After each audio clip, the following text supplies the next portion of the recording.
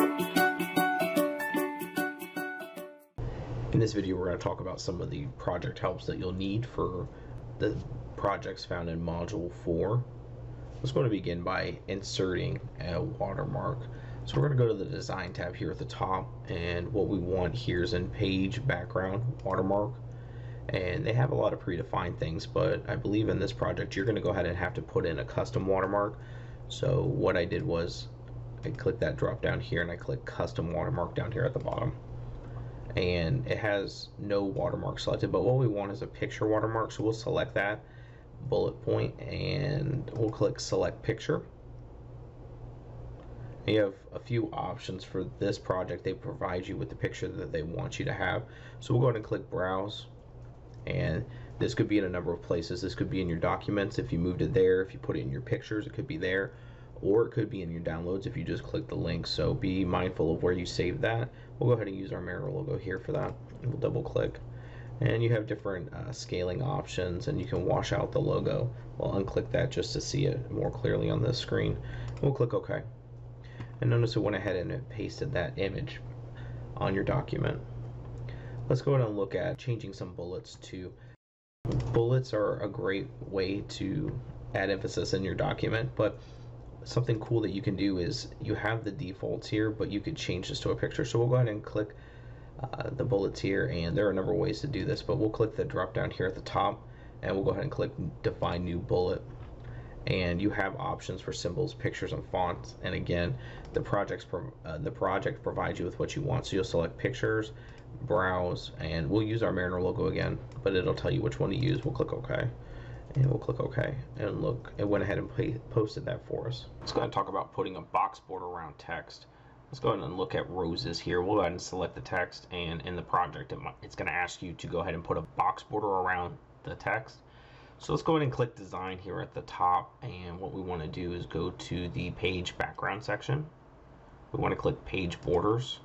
Now, by default, it puts you on page border on that tab, and that'll affect your entire page. But what we want to do is go to the Borders tab over here on the left, and you have a lot of options here: box, shadow, 3D, custom. We'll go ahead and just click box here for this. And here in the style, I don't believe you need to change it, but it should be pretty obvious. This is a solid line. You have the dashed, and then you have dotted and dashed. Let's go ahead and choose a color here, and we'll just go ahead and choose blue.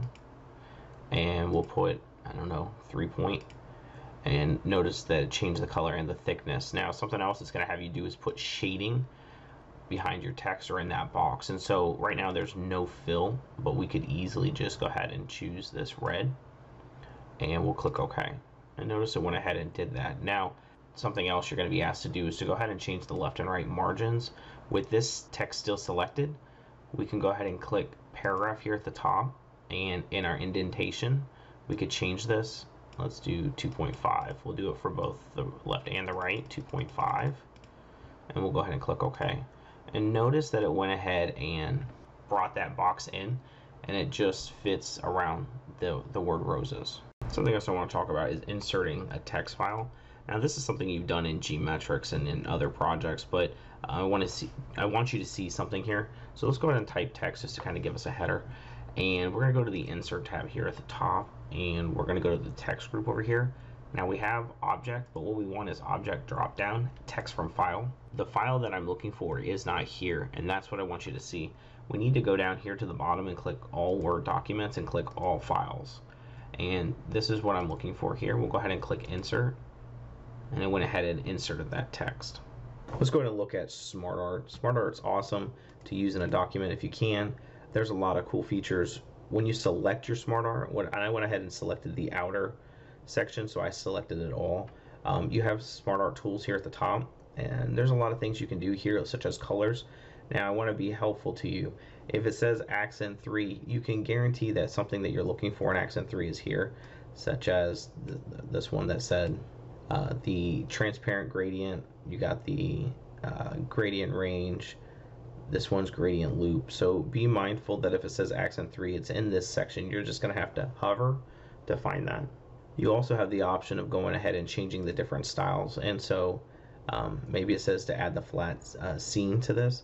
If you're not sure, again, hover. It'll tell you what you need. Let's go back to our roses text here at the top, and something, we have this text and it's doing its thing, but maybe we want to spread out the text just a little bit. One of the cool things you can do is expand or condense the text to add emphasis.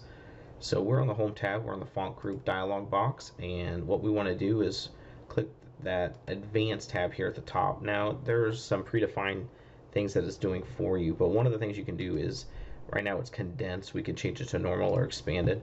Let's go ahead and do expanded, and we'll do, I don't know, 5. It's gonna look crazy, but we'll go ahead and do it. And notice the spacing in between the letters is there. I'll click Control Z to show you the difference. See how it pushed it all back. And so you might be asked to expand or condense text. Let's look at adding a page break. Students often have a hard time being able to see if a page break has been inserted or any type of break. And so I want to encourage you to note that this paragraph button here, the show hide paragraph marks, if I click that, notice that there's some symbols that appear on my document. These are called non-printing symbols, but it helps you identify what's going on in your document. Like this is a return here in your document. So with that, I'm going to go ahead and insert a page break. So I'm going to click insert here at the top, and then I'm going to click page break. And notice everything dropped down. This one was pretty obvious, but sometimes it's not so obvious. And I've seen students put 3 or 4 continuous breaks in there and really kind of throw off their page. But I can easily see that there's a page break here because I have that show hide mark. If I uncheck that, notice it disappears and it can be hard to see. But if you're ever unsure what's going on in your document, I encourage you to click that show hide button. Here at the top, we've gone ahead and we've made some formatting to the roses title. Maybe I don't like what I've done and I just want to remove all formatting. That is simple to do. We're on the home tab, paragraph group, the font group. And if you look right here, this A with the little eraser, if I click this button, all of my formatting disappears. The style, the colors that were added, the box, and it went ahead and it removed that. Now, maybe I want to make this the second subheading, like this text right here. Something cool that I love is the format painter. If I have that text selected and I click the format painter here, maybe I want to apply that to roses or a bunch of different things. If I click that and I just click here, notice it went ahead and applied that formatting to that text. Earlier in the video, we went ahead and we changed our bullets here to have the Mariner logo. Now, we have a bunch of bulleted points here, but maybe I want these points in alphabetical order. Right now it's not. So I went ahead and I selected my bullet points. We're on the home tab, we're in the paragraph group, and if you look here, you have A to Z. It's called the sort button. We'll go ahead and click that, which will bring this sort text. It's asking you how you want to do it. Paragraphs for this is fine. We'll go ahead and leave it in ascending, and we'll go ahead and click OK.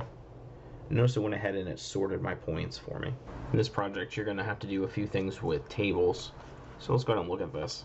First thing you're going to be asked to do is to go ahead and merge one of the lines. So what I've gone ahead and selected the entire first row here. See how it's all shaded, showing that I've selected. And what we want to do is go to layout here at the top, and in the merge group, we want to go ahead and click merge. And notice that becomes one cell, and we can go ahead and type in a heading. And while we have that here, it kind of looks a little bit odd in the bottom right hand. We could do a lot of things. We could change it to the top. We could do this the exact center of this cell. You want to go ahead and play around with this. Something else you're going to be asked to do is to go ahead and sort a table. So let's go ahead and select this right here, school all the way through to Riverdale High School, because we want it in alphabetical order instead of by student total student population. And we'll go ahead and click for this. My list has header row, which is the school total number, and then we have this. We'll leave it the same. We'll go ahead and click OK. And notice it went ahead and sorted them by alphabetical order instead of by student population. Something else you can do here is there's a lot of with the table selected, you have the table tools here at the top, and you have some auto fit features here. The thing you're going to be asked to do is to go ahead and change the width of a column. And for example, this right here, 1.51, is not wide enough for some of these cells. So let's go ahead and just change the width manually. You might also be asked to distribute the columns or rows evenly. So let's go ahead and select this. I want to be careful that I select just my table. And if I right click here, I can put down distribute rows evenly. What I did was I right click the table to get this, or I can do distribute columns evenly. And we'll go ahead and do columns so you can see that. Let's go ahead and shade this header right here, Lee County Schools. And If you go to the design tab here at the top, we have the shading here. You have all of the standard colors. You can make your own. Let's go ahead and make this green. You also have the table styles, which I don't believe you have to do for this project, but it's an easy way to change the color scheme of your table. And then finally, let's go ahead and look at putting a formula into our table. Let's go to the layout tab here at the top, and we'll go ahead and click formula. It's already populated with sum from above. We'll go ahead and click OK. And it went ahead and it populated this line. I know the table's a little bit jumbled, but it went ahead and it added all of these up. So let's say that Dunbar had an increase of the number of students. Let's go to 24. When I click off, notice that this number did not populate, but it's all we have to do is right click this and click update field. And notice it went ahead and populated that number for me.